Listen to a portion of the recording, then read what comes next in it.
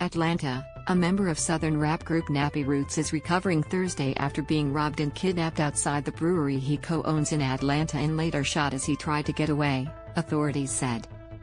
Law enforcement in Atlanta and Hapeville are searching for two suspects accused of robbing a customer of the Atlantucky Brewery in a nearby parking deck and then forcing fish scales, whose real name is Melvin Adams Jr.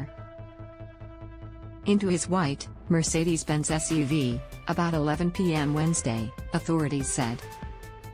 The robbers then drove Adams to his home in the neighboring suburb of Hapeville, where he was able to escape, but not before being shot in the leg during a struggle, authorities said. Once he had an opportunity, he tried to make a run for it, Captain Christian Hunt told news outlets. What we learned is the suspects grabbed him and they began to tussle, and that's when he got shot. According to Hunt, the 45-year-old business owner ran to a neighbor's home for help. The suspects fled. Adams, originally from Milledgeville, Georgia, was transported to an area hospital in stable condition. Fellow Nappy Roots member and Atlantucky co-owner William Hughes, who performs under the name Skinny DeVille, told reporters Adams is recovering.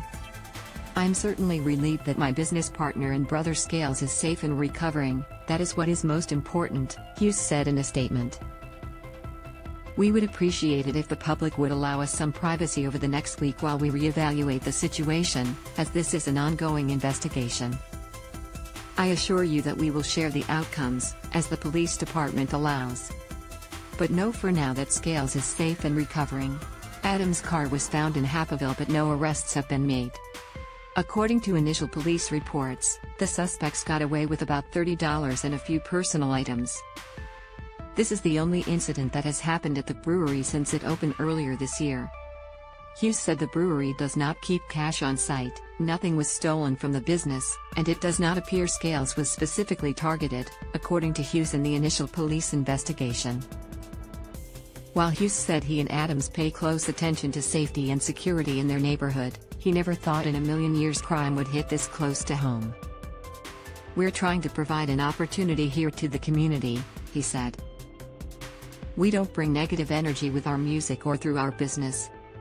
It doesn't deter us from our mission. Company representatives said they will increase security moving forward to ensure safety for its customers and employees.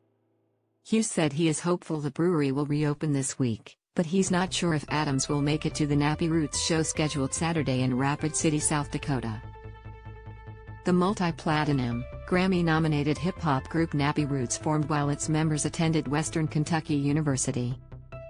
It's best known for the songs Po Folks, Good Day, and Oh No.